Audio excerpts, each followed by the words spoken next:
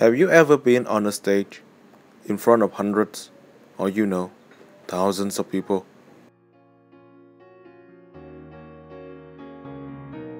What was the feeling? Confidence, fulfillment, anxiety, or insecurity? The truth is, you have never been on stage if you don't feel everything at once. Emotions run high easily. Everyone is staring at you. The show can't go on without you. Can I rise to the challenge, you ask? But then again, does any exciting life consist of definite answers? The best moments come from taking risks, from not knowing the outcome.